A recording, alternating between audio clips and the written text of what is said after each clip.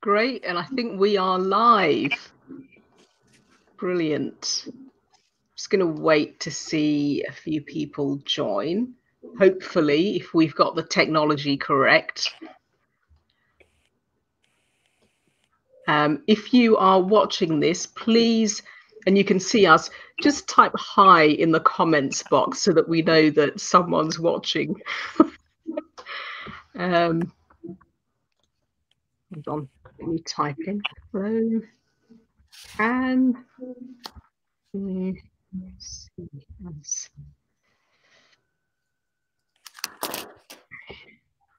Yay! We've got one person so far. Yay! Hi, Claire. Hi, Natasha. Thanks for joining us.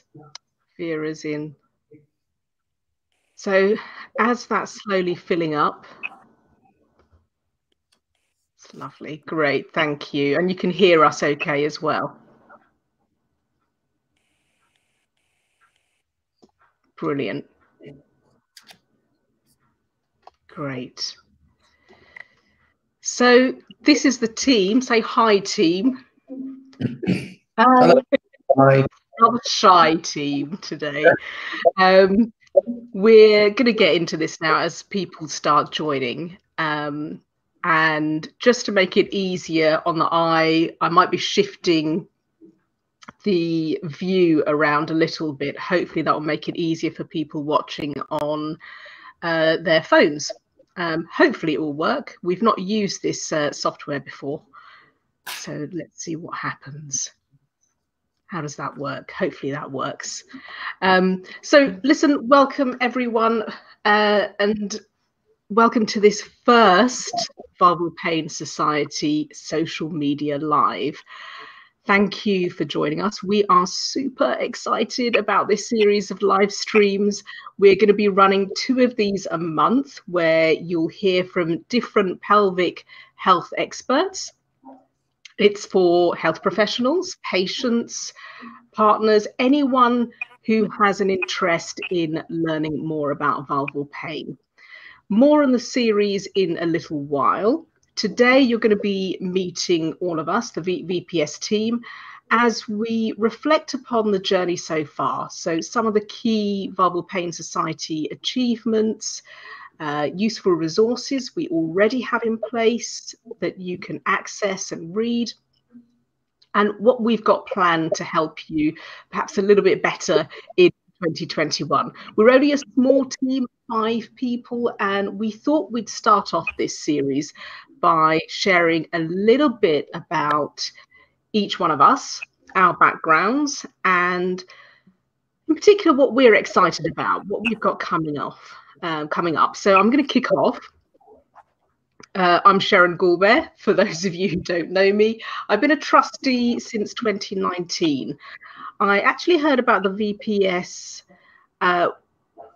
probably towards the late stages of my journey through unprovoked vulvodynia. I only wish I'd found out about the VPS sooner. At its worst, it was 10 years at its worst, my vulvodynia, until I found the right mix of multidisciplinary care for me to personally break free. I then retrained as a cognitive hypnotherapist, and my interest in pain biology sees me immersed in a beautiful mix of pain science books, forums, webinars, and other events pretty much on a daily basis. If you're on Twitter at the moment, if we have some interactions, that's probably going to be with me. So in autumn 2019, the team who at the time roped me in to being MC at the Vulval Pain Conference, but completely unexpectedly. I've never done anything like that before. We will speak a little bit later about the Vulval Pain Conference and what that entails. That is going to be a continuing role for me, it seems, as MC. I also organise and host the online events, so the webinars and these social media lives. You will find around about, I think, 10 recorded webinars. on our YouTube channel already, and we'll post up a link to those a little bit later. So if there are any technical hitches today, that is going to be down to me. So please forgive me if that happens. I've got an eye on a number of things, comments coming in, everyone on screen, and so if I'm looking around a little bit, forgive me. I'm also a little bit excited. So at the VPS, we know the importance of the patient voice. So I'd like to introduce a really important member of our team. And to make this easier, I'm just going to pop a couple of you in the background, and then here we go. Kay Thomas. Yay! Hi. Hi. Kay is operations director, and importantly, she's an expert patient. Kay, do you want to tell everyone a little bit about your background? My background in vulval pain, I started suffering in 1996, literally overnight. And I was very lucky that after about a year sounds a long time, one of the doctors pointed me to the London vulval pain support group. And I went along to those meetings, and that literally saved my life. I was really, really down at the time. Through the London vulval pain support group, I heard about David Nunns, who'd started the Vulval Pain Society, and they said, oh, he's ever so nice. So I thought, well, let's get him down and have him talk to the girls. And we did, and he was so lovely, and we kept in touch.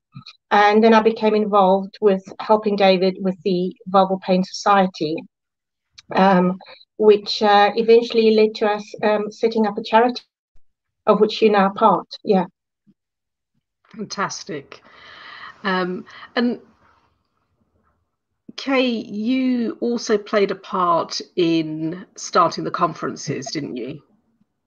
Yes, David had already been doing with Fabio at the time workshops throughout the country. So they would pick a town, have a venue like a friend's meeting house, and the local ladies and partners would come along.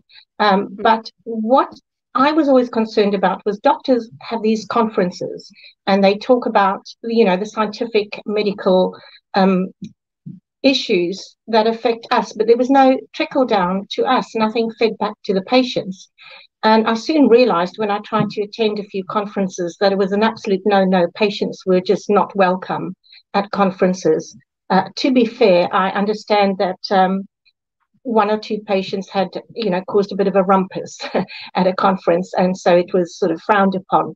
So I wanted to bring the two together. I wanted to have a conference type event venue with doctors, health professionals, physiotherapists, chiropractors, sexual, sociosexual counselors, I'm nervous, and just to have a situation where normal patients could hear these professionals speak and interact. And also actually for the professionals, it was maybe the first time they were meeting patients outside of a consultation. So everybody was seeing a slightly different side to the other. And they've been really successful. I'm really thrilled with the way that's worked out.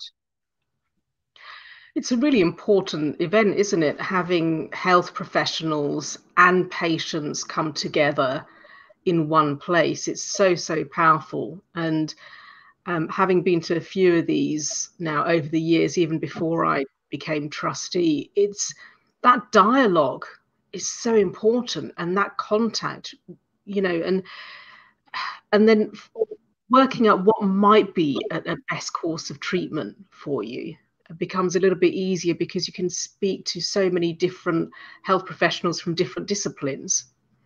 Absolutely. Yeah, we've also always invited health professionals to the conferences, and the GU physicians have been really supportive, as have physiotherapists actually. So it's been brilliant. I've had such positive feedback after each conference from patients, their partners, as well as all the health professionals, the speakers, as well as the ones attending the conference. So we were due to have one in London last October, but due to COVID, we've had to postpone that. The event organisers have only really allowed us to postpone till this October this year. So please keep an eye on the website, because that will be a fluid situation depending on the current situation. Yeah. If it comes to the worst, it's going to have to be an online event. Yeah. And look, if it's not in London, it will be online, and hopefully that means more people can join as well. A question here asking whether there is going to be another event at the Liverpool Women's Hospital in the future. But I think the answer to that is watch this space, isn't it? Yes, I mean, we would love to go back to doing, you know, three workshops, maybe 4 throughout the country in a year, and then the large conferences maybe every 2 years, because they do require a lot of money and a lot of planning. So as soon as COVID is done and dusted with us and we are safe to move around, that's definitely one thing I'll be planning. We've got a comment from a physio come in saying that how much physios learn as well from these collaborative events with patients, because ultimately that's right, the patients are the real experts. That's so important. And I think physiotherapy has really become one of the go-to treatments at the moment. And I have to say, hats off to them. The physiotherapists I know have really run with this.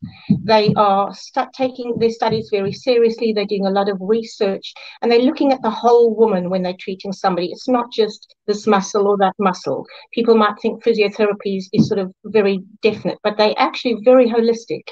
So watch this space for future lives with physiotherapists as well. Yeah, I'll be mentioning that in a little while. And so as well as the conference, there are a number of other firsts as well, aren't there? Yes, when I got this, I was like, we don't have a patient information leaflet, and everybody that I knew and said you can't have one, and I was like, why not? And they were like, no, you just can't. So I thought, well, you can. And David agreed to help us, bless you. And with the girls at the London Vulval Pain Support Group, we produced a general vulvodynia leaflet, which I feel kind of validates people, that they can say, you know, this is a little leaflet about our condition. Doctors can use it in their clinics. It's a patient information leaflet. My GP displays it in his surgery. Thank you, Dr. Lloyd.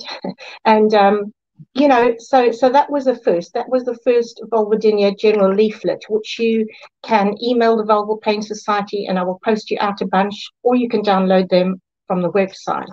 We produced again with the London Vulval Pain Support Group, with the input of physiotherapists, midwives, doctors, patients, a Smears Without Tears leaflet. This is something for ladies who find smears painful, and hopefully they will help you have a better experience, because smears are important and can save lives. Yeah. So I've just posted up, and we've got someone in the background also we're going to chat about in a moment, also posting up links. So there'll be links on both YouTube and Facebook to both of those leaflets that can be downloaded. And as Kay said, if you are in a clinic and you'd like the physical leaflets in batches, then just get in touch with us, info@vulvalpainsociety.org, and Kay will send out a batch to you. We're only too happy to do that, really. Yeah. Again, such important leaflets. I wish that I'd come across them when I was going through my worst. So important. So I mentioned there's someone in the background on Facebook also commenting, and that's Catherine, who's in the background, a little bit camera shy, and that's okay. And Catherine is a invaluable and long-term member of the VPS team. She's also an expert patient, really important for us to have that viewpoint. And she's been instrumental in putting so many things together, hasn't she? Absolutely. Catherine does the bulk of running the website. And without Catherine, we would not be here. We are having an exciting revamp as we speak of our website. So the new website is going to be tremendous, and much of that is down to Catherine. So thank you, Catherine. Yeah. Thank you, Catherine. We really appreciate all the effort. Absolutely. And all the kind of the tears and the effort and it's just it's so intensive to take a website of our size and all the resources we have on it and put it into a new framework.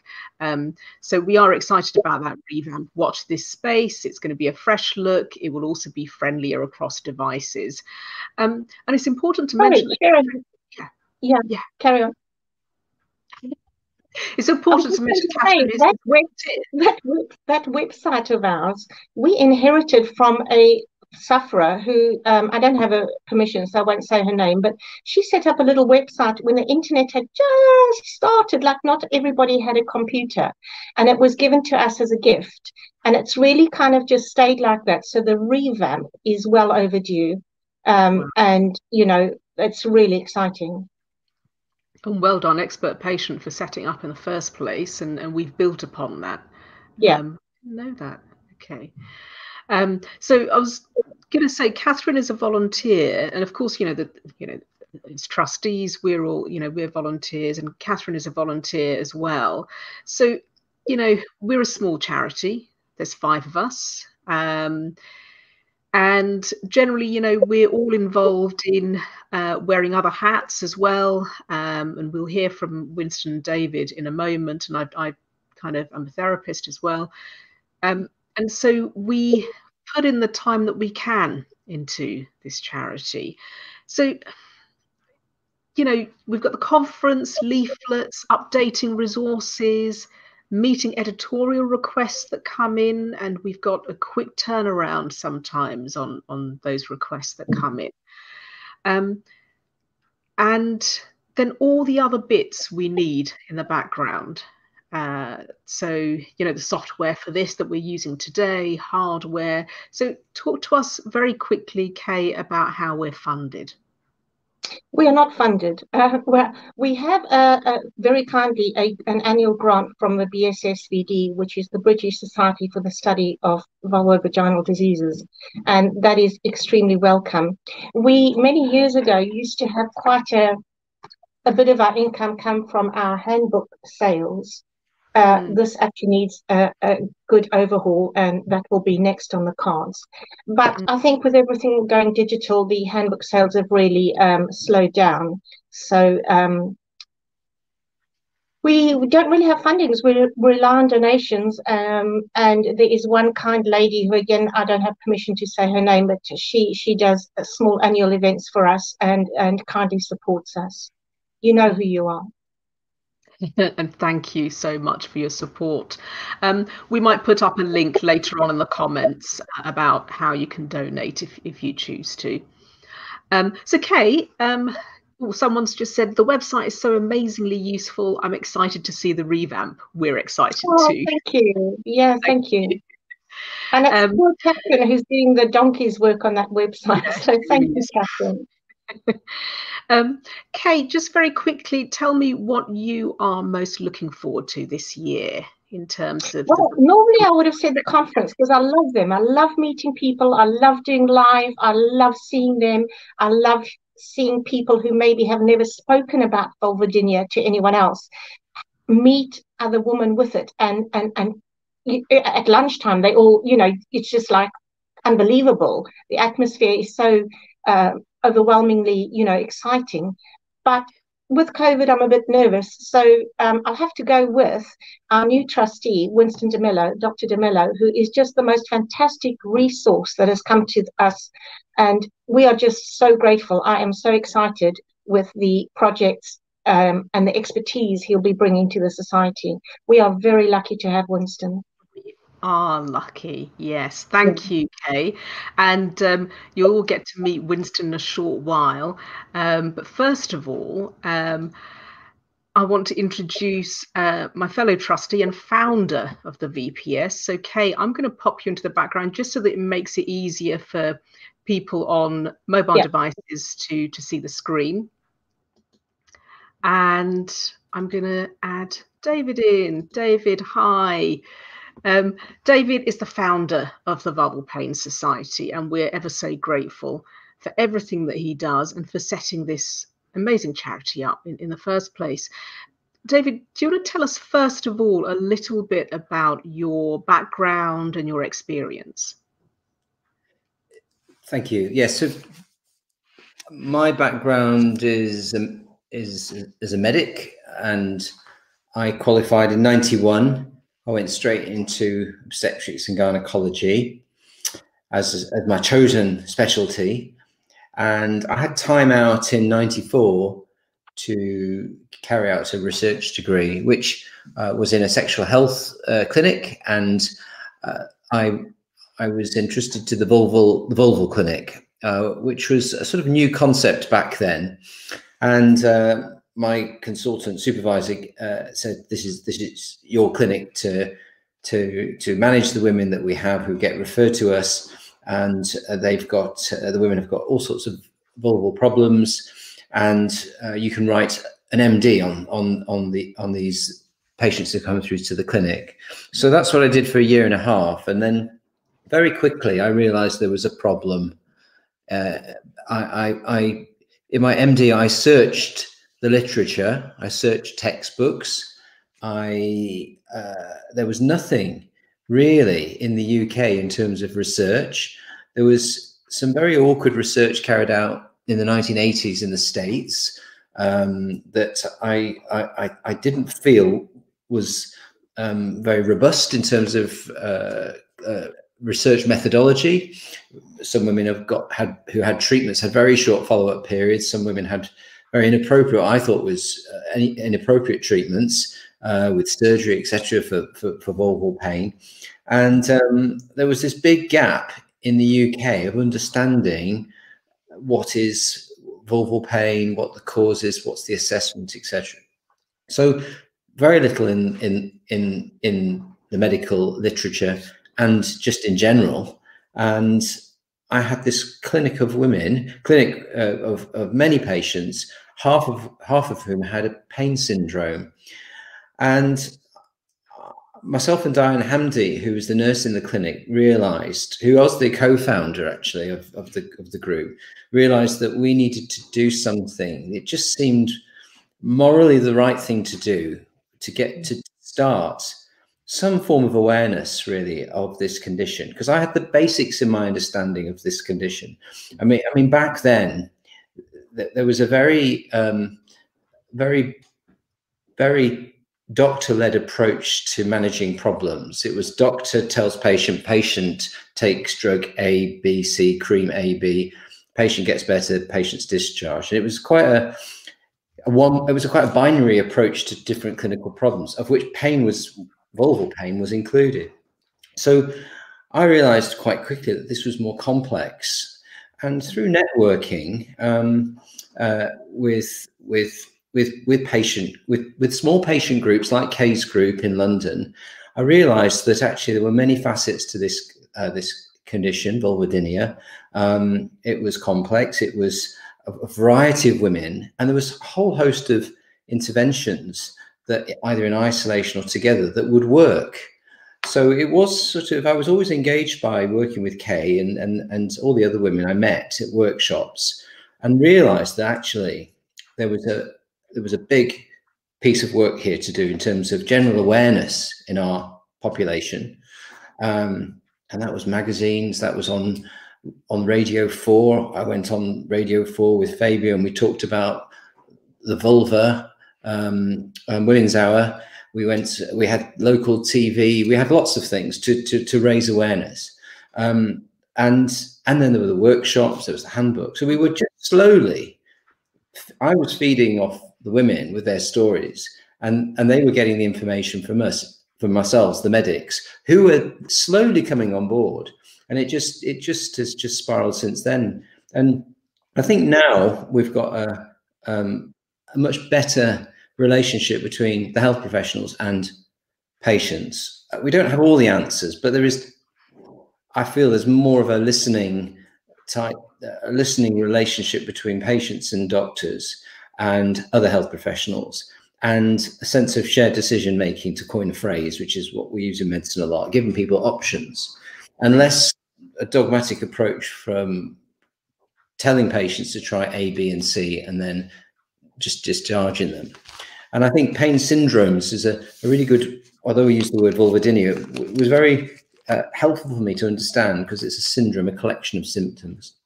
And I realized through meeting other health professionals and women that there were lots of opportunities for women to try, lots of various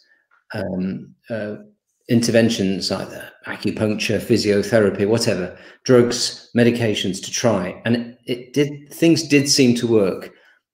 And that was the reason for the group, really, to promote the health, physical, mental health of the women through education and understanding, and also public awareness as well. I think we're doing well. We've got the health professionals on board. I think around the UK, they generally are. They're quite supportive of working with us, because for some women it is a difficult problem. We can't easily find solutions and cures for some women, but we can work towards improving things, should I say?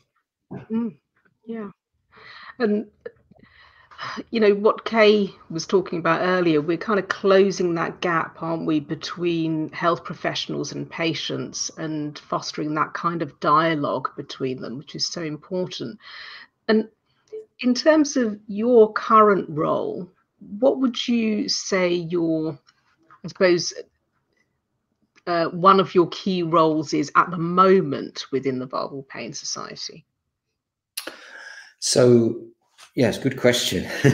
I mean, I consider myself a medical advisor, and the sort of clinical face of the society with Winston. I mean, we are qualified medics, so there are clinical issues that we are happy to give guidance on. And that's often, I think that's often very credible for a patient support group to have that. I think that gives us some sense of credibility, I guess, because we do, we are, as being qualified and seeing women, we do try and give that medical advice. It's not always specific advice to an individual. It can be quite general advice sometimes. I mean, the other work we do is a lot of networking with other health professionals. So we speak at conferences. We always mention the Vulval Pain Society. In my other hat with the VSSVD, we work closely together, and I'm just with the team, just working forwards, trying to continue to raise awareness and promotion of vulvodynia. Yeah. And one thing I've got to mention about David is whenever we have a team meeting, David joins us from the hospital because he's still working. Pretty much every time, right? Yeah. You are super busy, and you also devote your time to getting the word out and encouraging this relationship between health professionals and patients, and we really kind of value the guidance and your knowledge on this. So in terms of what's coming up this year, David, what are you particularly excited about in terms of the projects we're working on this year? Well, I think there's a greater need to work on the aims and objectives of the society because of COVID. This is a significant challenge to our services. A reduction in face-to-face consultations, telephone consultations are tricky, and a lot of my colleagues do not like telephone consultations. They'd rather see their patients face to face. Some of my colleagues do find it very useful, but that's going to be difficult for a woman with a vulval problem, where there is so much in the doctor, health professional, patient relationship that is seen face to face. And that makes it optimal. When it's on the phone, it's not quite optimal.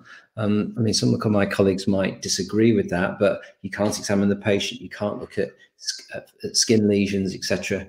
So I think we've got to get through this pandemic in many ways and think about and still have this promotion of self-care and signposting people. The workshop, I hope, will be a culmination of meeting, understanding, having some sense of understanding where we might be. I hope women come to that workshop so we can really understand where we are with vulvodynia at this moment in time. Yeah. I've got patients who are quite frightened of coming to hospitals, so I've noticed quite a few don't come. So I don't, we haven't quite unpicked COVID pandemic and a woman with vulvodynia. So I don't have the true answer to that question, Sheren, but there's a lot to be done. There's a lot to be done, yeah. We've got a comment here saying, I've been really blessed as I've had surgery and been seen by my gynaecologist every 3 to 4 weeks all through COVID at the Liverpool Women's Hospital. I thought I'd just do a shout out there for the Liverpool Women's Hospital. And someone's saying, I wish GPs had a better understanding. Too many times I felt let down by them. And actually part of our role is to educate as well. Educate the public, certainly. And in your role is also educating kind of health professionals, medics. So that first line care and signposting is better. So what we've done what I do in parallel with the BSSVD, which is the Medical Society for health professionals, is we have developed a job description and what we call a knowledge, skills, competency package, i.e. a package of education for a dermatologist to be appointed to run a vulval service, and that will include working in a multidisciplinary team. And also we are working with gynecologists. We've set that up. That's been in place for many years now, to, again, leaders within the vulval service to work not in isolation within and work in multidisciplinary teams. We're also working with commissioners who pay all the bills. They pay the doctors' hospital bills. They've got the cash. Working with them to try and set up what we would call a hub and spoke network, where you've got the hub as the sort of perhaps the more complex cases, and the spoke, which might deal with less complex cases in a network. But the key thing, everyone's working together. So complex physiotherapy, maybe, for example, offered only in one hospital and not another, but you would have in your region an ability to refer from one to the other. Psychosexual therapy, pain management services. So this is quite exciting, and this is what I'm trying to set up this year. We've already made good conversations with them. And so the role of the VPS and other patient groups into that process is absolutely crucial. It's definitely a doctor, health professional, patient relationship in that work. Yeah, absolutely. Brilliant. Thank you so much, David, for giving us a small view into the many things that we do. You'll be hearing from David a little bit more in the next social media live, and I'll tell you more about that in a little while.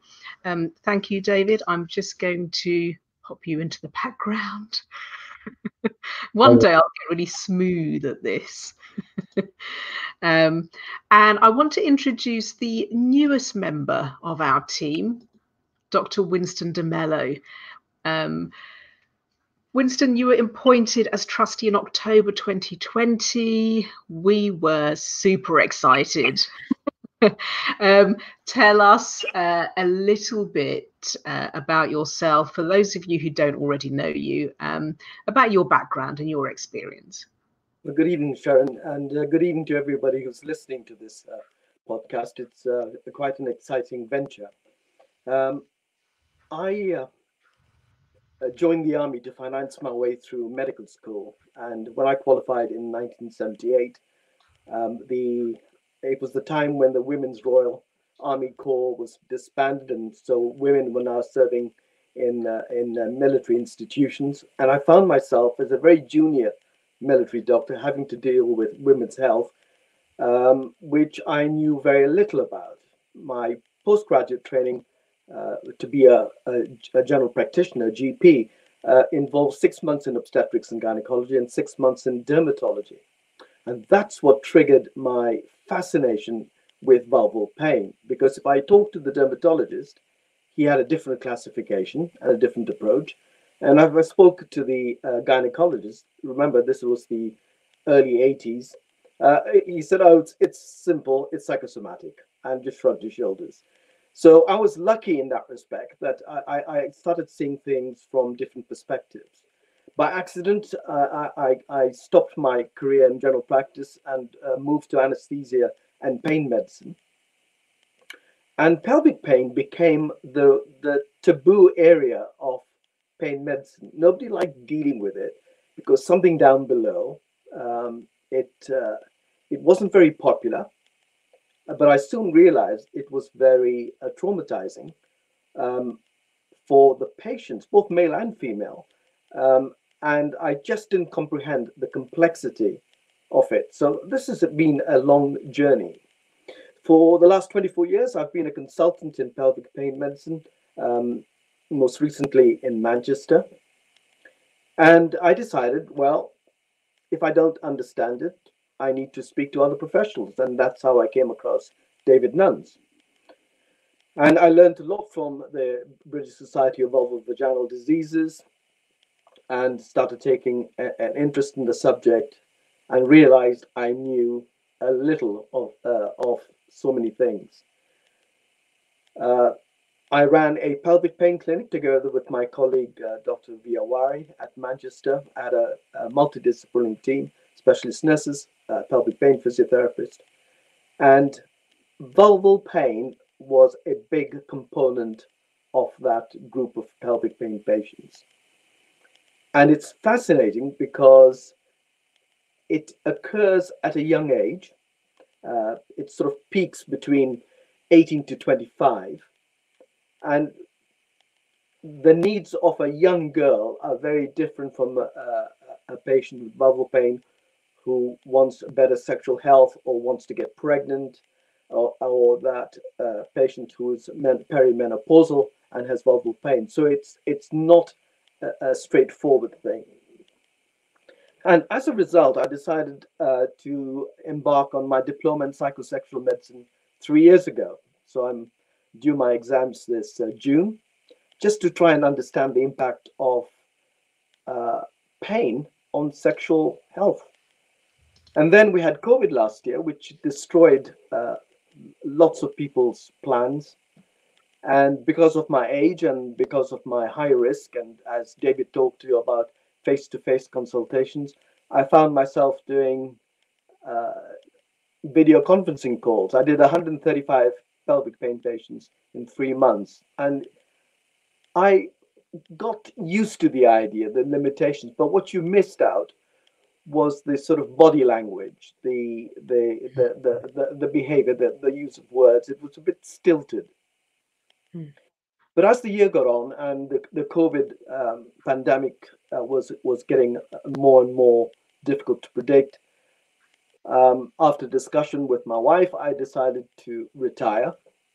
And I retired in September. And I was very pleased to be offered this post as a trustee with the Vulval Pain Society, partly because of the fun I had on the road shows. I did the Liverpool Women's, the Manchester, and in 2019, the Leeds.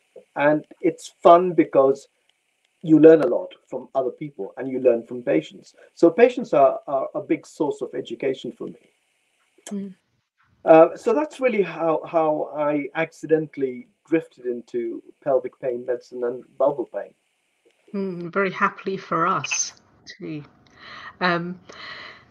So Winston, you're working on a key project for us this year. You've got a key focus this year. Do you want to tell everyone a little bit about that?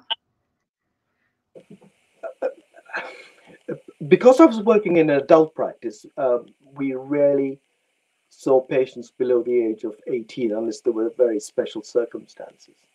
And the has got so specialized, and with the issues like safeguarding, etc., anybody who's below that age tends to be in that transitional stage where there is no seamless care.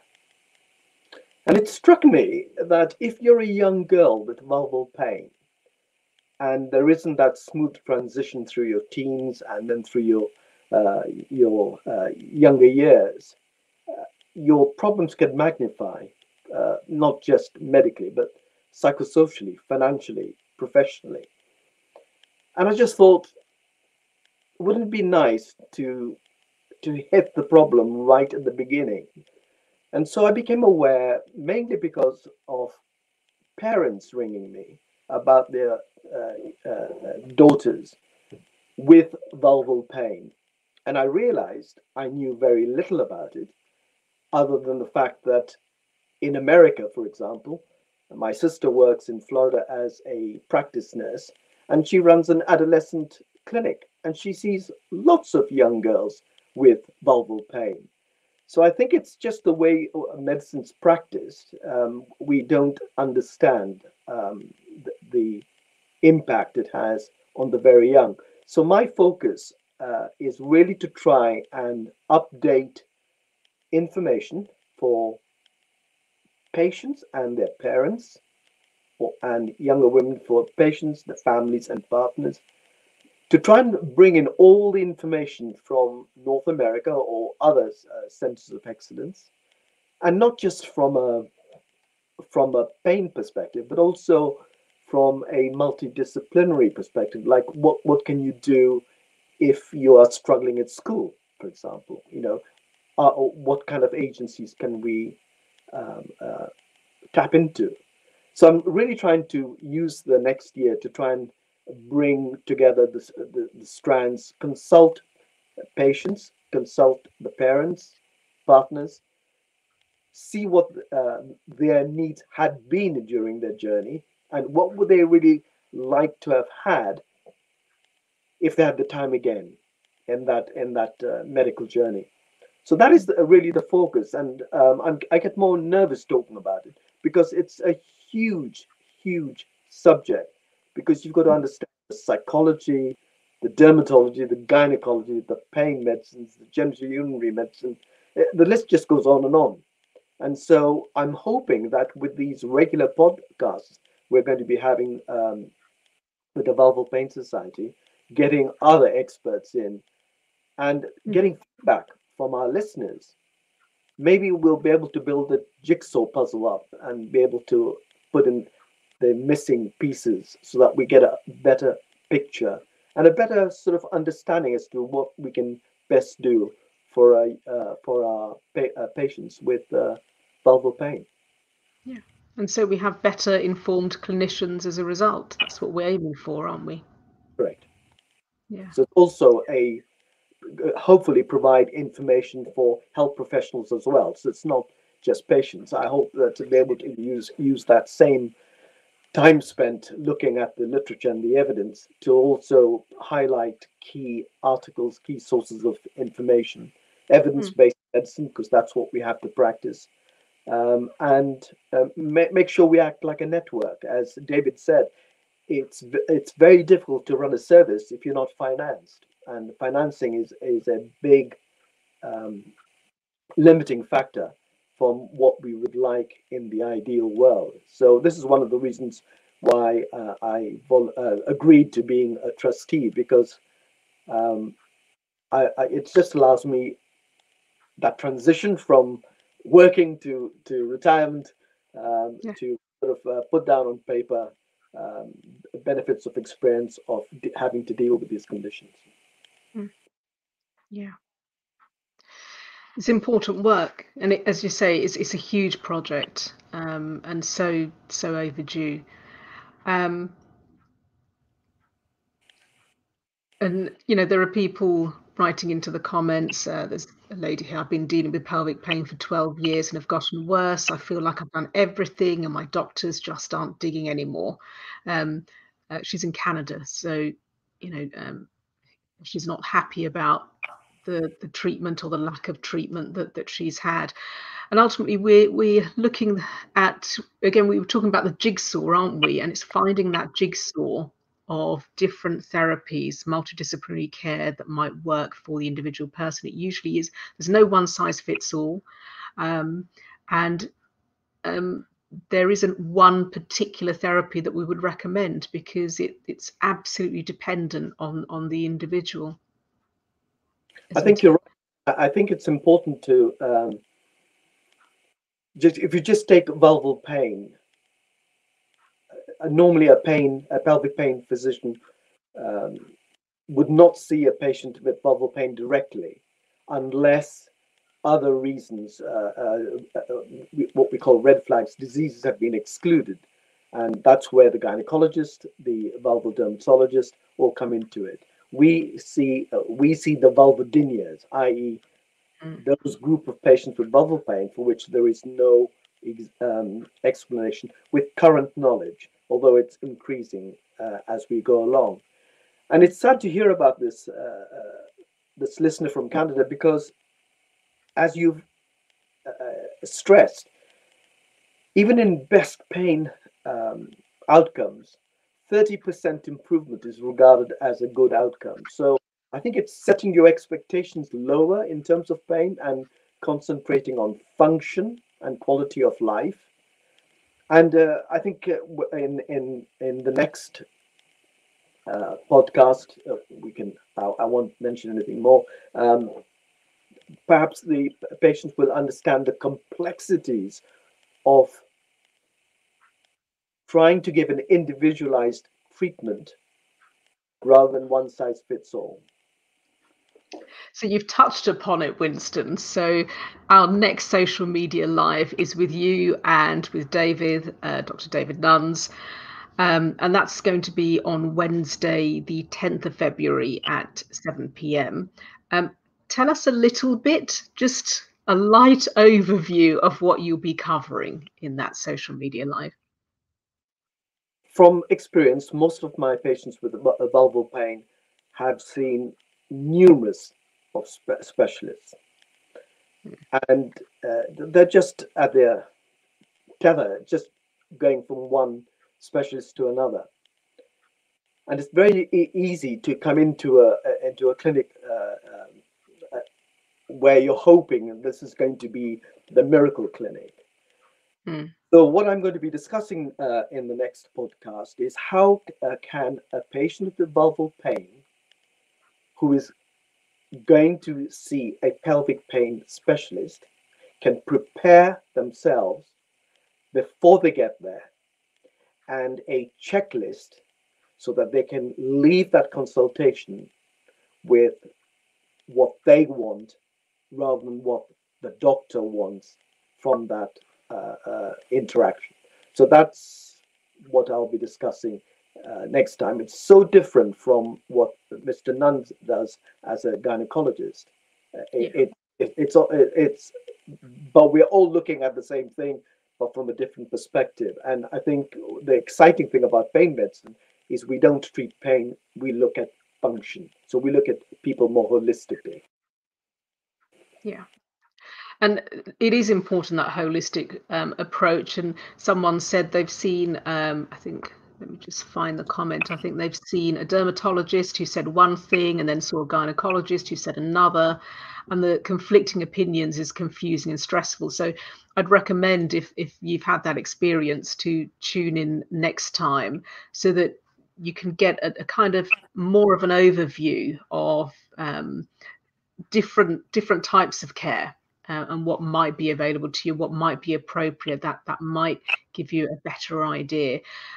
Really looking forward to that discussion between you and David, and kind of looking at those key differences as well, and why that matters. There may be a chance in that social media live and the ones going forward for some questions to be answered, providing they're not too specific. Ultimately, what we want to do is help a broad range of people as possible who are watching. If we don't get around to answering a question, you can email us, again, providing it's not too specific and it's general, then we may be able to answer that for you or point you in a particular direction. You can email us info, I-N-F-O, at vulvalpainsociety.org, and I'll pop that into the comments so that you have that there.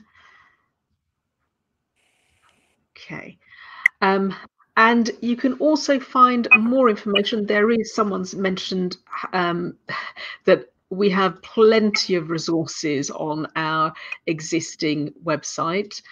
We do. I'm really glad you find it useful.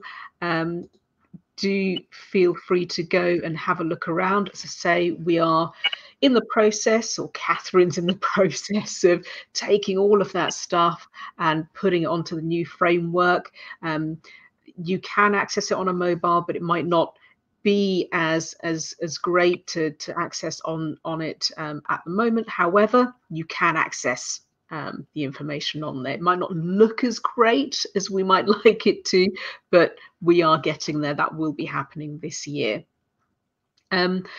So I think on that note, I'm going to bring everyone back to say kind of a final good night for tonight, and any final words.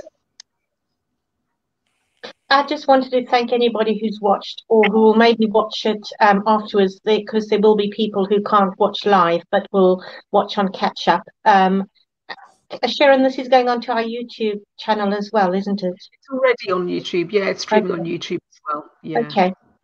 Just thank you. And Sheren, thank you for all your expertise and for putting our webinars together last year when lockdown started. And for, you know, all the technical expertise, as well as your cognitive behavioral, your cognitive hypnotherapy, your knowledge of pain science, which really keeps us on track as well. Thanks. A little clap to pain science, you know. So we've all got different areas, so it works quite well. Yeah. You know, if you combine everybody, it sort of works quite well. Absolutely. And we are a team and we work really well together. You can check out our videos on our YouTube channel. I think Catherine's popped that into the chat, and I'll pop it up as well. So there are 10 videos on there. They're recordings of the live Q&As we did last year with guest experts, multidisciplinary experts, really useful videos, so check those out. Thank you everyone who's been watching live, and thank you everyone who will watch this on the replay at your own convenience for watching. Feel free to email us, check out our website, check out our YouTube channel, and hopefully we will see you back here with Dr. David Nunns, Dr. Winston de Mello for I was going to say a face-off, but it's not that. It's going to be a lovely discussion back here on Wednesday, the 10th of February at 7 p.m. Thank you, everyone. Bye for now. Thank you. Bye. Bye.